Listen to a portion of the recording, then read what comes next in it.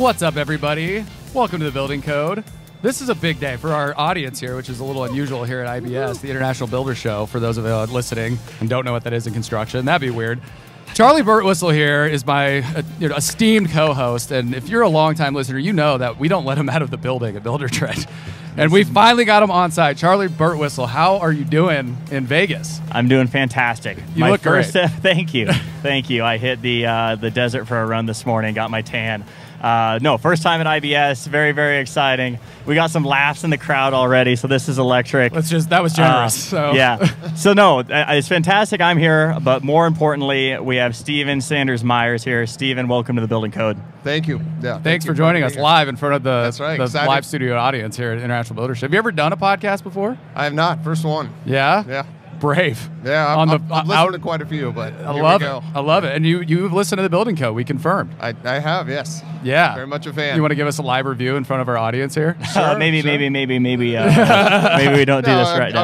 I'll give it thumbs up. It's 30 minutes, impactful. It's great feedback. I mean, some of the best things in the industry is just collaboration and hearing from other builders. So getting that data is great.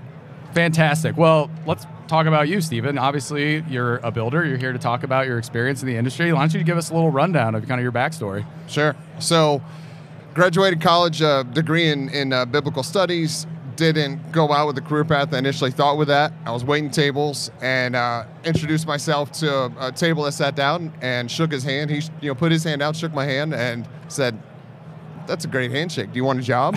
It's like, yeah. So shortly after, I'm framing houses.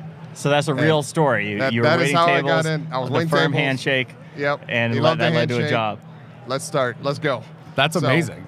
I'm on a construction crew, framing houses, siding, roofing, just learning all of it. And I dove in and absolutely fell in love with it. So I did that for a year and then got a job in construction management. And then have just continued to grow the career and learn. And through the recession and different things, I've continued to learn project management, remodeling, just having to be nimble and pivot as the market goes. And then 6 years ago, started with Brightwater Homes. I've heard a lot of backstories of our customers. You might be the first one that had a biblical studies background. We need to start keeping track. Of all the backstory of our customers. And I get why. We were talking beforehand. I said I wanted to learn something about you, but not too much about you and waste the content. That's right. I'm glad you held on to that story until we were recording, because that's fantastic. Yeah. So now you mentioned you're at Brightwater Homes now. Tell us a little bit about the company. You said you've been there 6 years. 6 years. 6 years. Seventh year now. So it's a 12-year-old company founded by Charley Bostwick, and we're committed to architectural and design and sustainable building. So it's something that we've continued to grow our brand and rapport in the market by being a leader in what we do, by following through on what we believe in. We build in Atlanta, in North and South Metro Atlanta. We build in Charleston and Bluffton, South Carolina. And what type of construction are you doing? So single family, mostly detached. We do a couple of townhomes. And because we have in-house design and architecture, we can vary our product a good bit. But I would say average home is around 3,200 square foot. Move-up homes, maybe 1.3 million average. But we have the flexibility and have done larger homes and smaller homes. We've done over 5,000 square foot, and we've done 1,200 square foot. How many projects a year are you running then? 40 to 50. 40 to 50? Yeah. Wow. And now, you were telling us earlier, I think Zach ran off to go do something important throughout the booth. I actually contribute to the IBS show. Zach has real jobs. We flew this guy out to...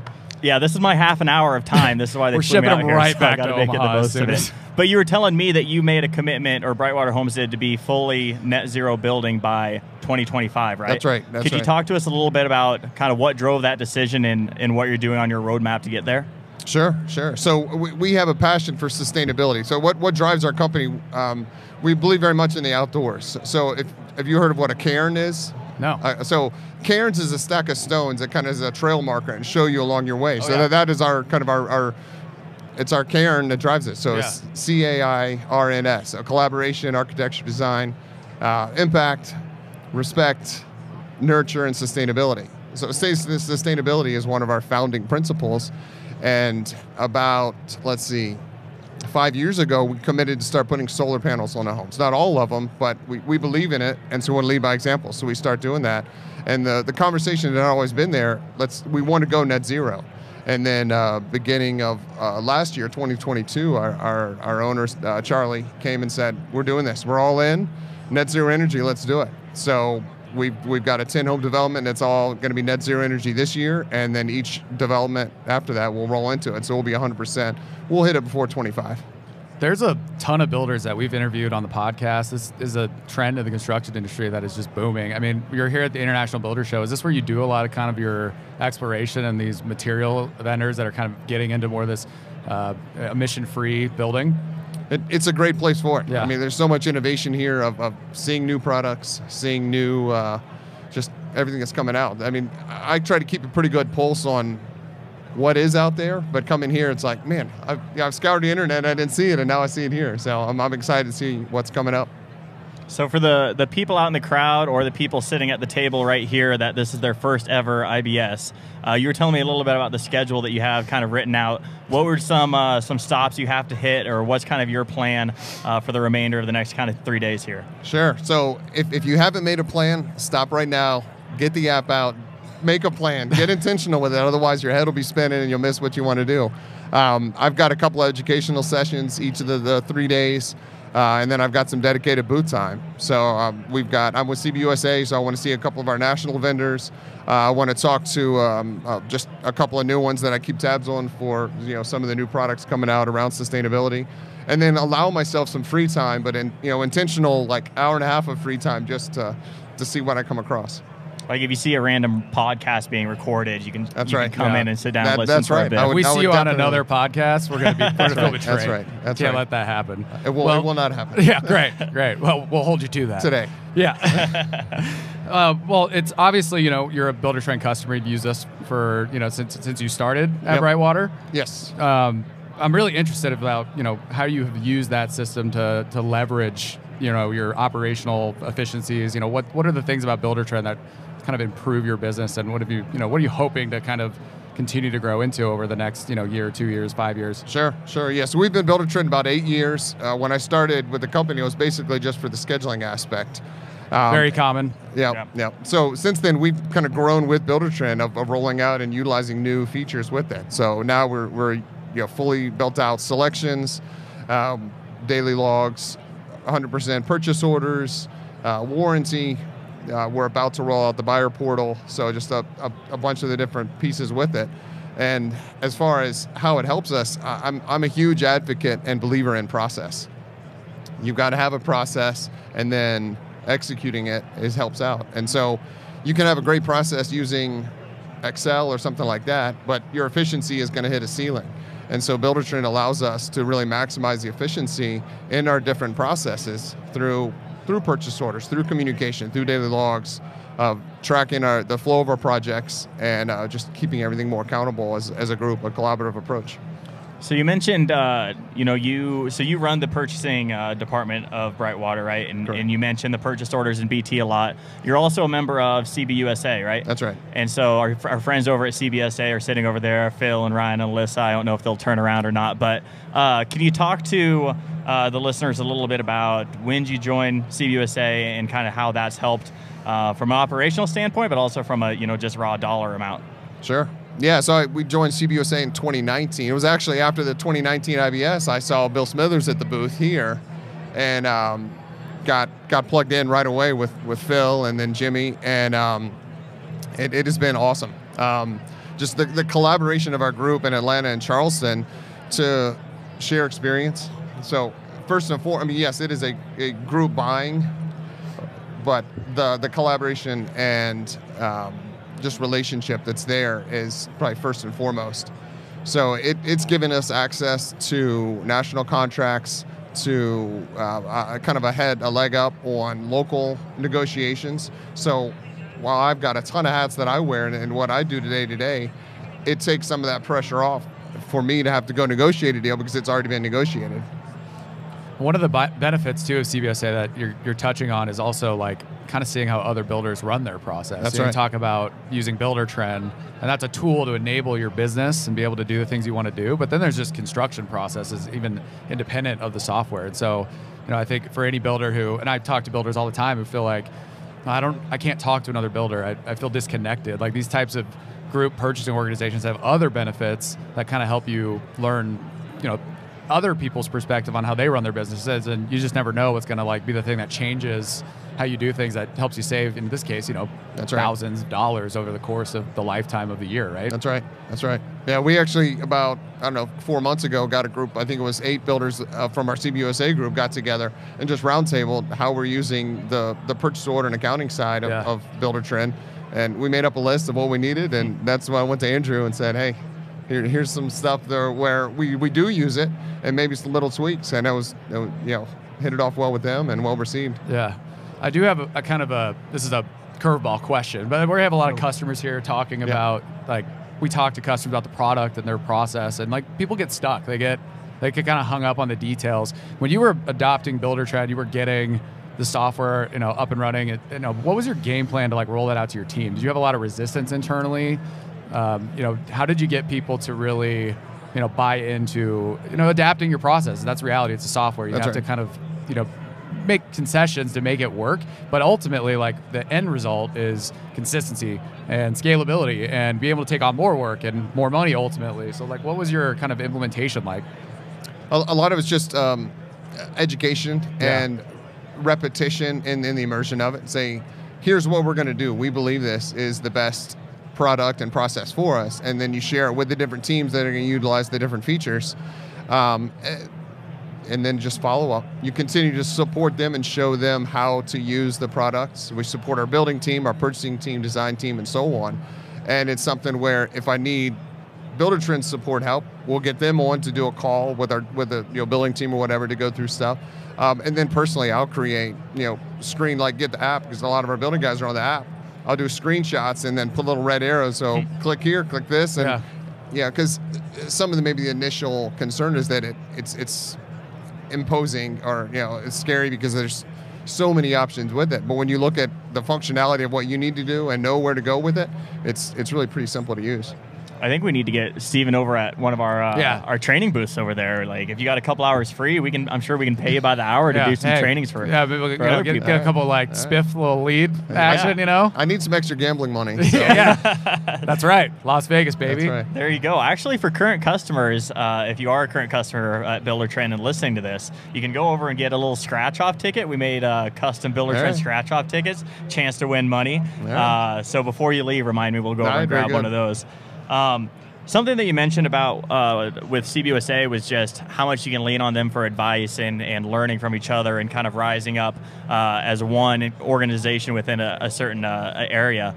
The past couple of years, I'm sure you've had to lean on that. You said you signed up in 2019, so talk about perfect timing as far as COVID hitting and material shortages and labor shortages and things like that. Can you give some examples of maybe some things that you've struggled with that you're able to bounce off of and learn from people, and maybe some things that you're excited about now? Hopefully we're kind of over the hump and heading into 23. Sure. So I think the perspective around a buying group is kind of balancing or walking the line of the existing relationships you have with trades and then going to new based on a committed buy. Like, if as a group we decide we're to go to a different supplier for something and we've been working with another supplier, walking the line of that. And the awareness and, I guess, learning the impact of that and the importance of that has been really great for me to just kind of open my eyes to that side of it. The past couple of years, it's just been crazy. I mean, I feel like 2021 and 22 have all had their unique challenges. And like you'd mentioned earlier, just getting the experience from other builders of how they're tackling labor shortages or ordering ahead because supply chain's so out of control has been just really impactful to what we do day to day. Yeah, I mean, we hear a lot in the news about the macroeconomic environment. I would love to hear kind of, what you guys are anticipating for your, forecasting of business. Are you seeing any sort of trends in your job starts? And we had Mark Bowd on the podcast a couple weeks ago, and he had a pretty positive read. And the jobs reports just came out from the Department of Labor just a couple days ago, and the economy grew 2.3%. And construction's a big part of that overall macroeconomic results. So how are things in the Atlanta market? So I mean, the Atlanta market's been relatively insulated. I mean, we definitely have seen a slowdown on some of the more attainable homes or affordable homes, and with the market that we're building, there's been pretty consistent flow. I mean, traffic has come down some, but there's still, inventory is still way low. New starts are down, so we're not backfilling the need that's there. So from our perspective, we see it to continue on. I mean, I think we all need to breathe a little bit after the last 3 years of the building industry, so it's a good time to do that. We're expecting maybe some plateau this year, but at the worst, just plateau, not much dip. Well, this is one of the rare opportunities where my data science career and my podcast career overlap. All right. Can you feel how excited he's getting? Yeah. It seems like whenever this pops up, he's like, all right, where's my Tableau report? Yeah, I'm actually, as soon as I get done here, I'll go work on it. So we did a macroeconomic, Buildertrend as a whole did a macroeconomic report. We have some stats up top that we're going to share, but we'll also link the entire report in the show notes. So if people are listening to this, they can go out and check that out. But basically what they do is they interview Buildertrend customers and non-Buildertrend customers, ask them the same answers and see where the results lie.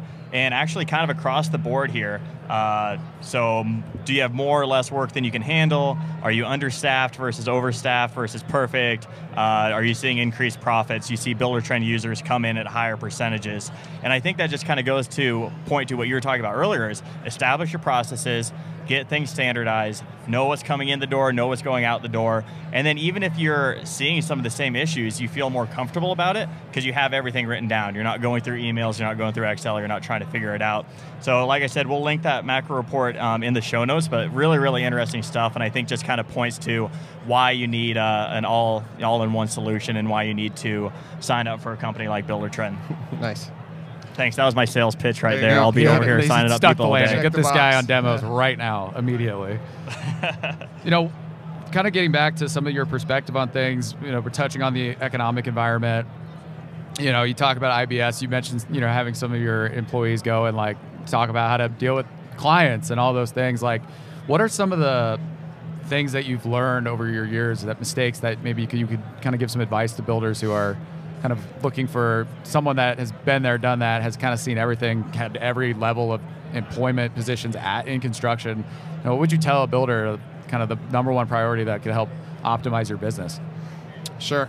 I'd go with know your strengths and work to those. So in one part of my history I didn't go through is I owned my own company for 6 years, 2009 to 15, and probably the biggest lesson I learned from that is trying to do too much myself rather than delegating out. And I get it, when you start a company, you have to do a lot, but probably where a lot of young businesses fail is the entrepreneurs and the owners try to take on too much and then overextend themselves.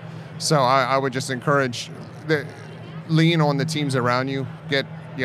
I was in a session yesterday, talked a lot about getting a mentor and a coach, and I can't stress the importance of that enough, is lean on those around you to help you grow what's there. Don't try to do it all on your own. And then maybe kind of specifically, just because we were talking about this beforehand, in the kind of net zero world, maybe for people looking to get into that industry or just curious more about it, what are some of the things that are kind of on the cutting edge that you guys are excited about to start implementing, that other people here, you know, there'll be educational sessions, there'll be booths set up. I think getting out that now will give them an opportunity to kind of explore on their own a bit. Now I'm getting excited. You go to everyone else. Yeah. And net zero energy is really, really where my passion lies with how we're building and where I see the industry going. I mean, we're in the Southeast, so Atlanta and the Southeast is slower to adopt, but great things they're simple to do. There's simple little changes that we can make with our building practices that are hugely impactful. Your building envelope, your insulation, your air seal, the little steps you're doing that if you're just building the code, you're not quite there, but it doesn't take much to get up to the point where you need. And when net zero energy, you could just, you could put 100 solar panels on any house or whatever and be like, all right, it's net zero. But the whole thought is, let's take the generation side out. What do we need to do to build the energy efficiency of the house, to bring down the energy need that's there by building a better house, by building a tighter envelope, by being smarter and utilizing the new technology that's out there in construction. And then the solar panels are like, that's the icing on the cake. That's just the last bit that we need to get the HERS score down from 43 to that 0. And tell Zach a little bit about, just because I was fascinated by this when you were telling him, the concept of microgrids in some of the residential areas that you're looking to establish those in the next couple of years. Sure. So yeah, microgrids are really new on the residential side. There's a few on the commercial. I think there's only 2 that I'm aware of residential side on the southeast. But you look at the main grid, it's really taxed. You lose essentially 40% of your energy when it comes from where it's generated through the transmission lines to your neighborhood. So let's say we take a 50-home development, we put solar, we put storage in that community, we create a microgrid. Those homes are sharing the energy that's on each other's homes, the rooftops and the batteries that are there. Maybe you have a battery pack in addition to create some surplus. Then you can still connect to the grid, so you're collaborating with the grid, but it's standalone. So if there's power outage, that neighborhood is, you're free and clear. You're staying powered, and then you can sell some surplus back. That's incredible. I mean, there's a lot of emerging, amazing stuff happening in construction that, it just blows my mind every day. Just getting a chance to talk to people who are thinking about kind of the sustainable, the long term. We're always going to need houses. Yep. We're always going to need shelter for people to live in. Yep.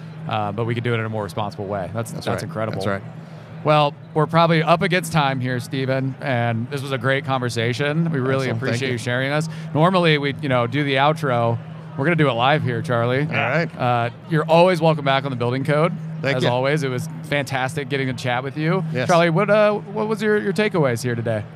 I mean, this is all just a dream to me still. The fact that I'm here in Vegas at IBS. That's right. No, it was awesome. I was pleasantly surprised because Steve and I talked for a good, half an hour before this. I was like, oh, we're going to run out of content, but you got in your bag and brought out even more once we started to go here. Fascinating stuff, and I think the thing that I'm most excited about is that there's builders like you out there that want to be on the cutting edge.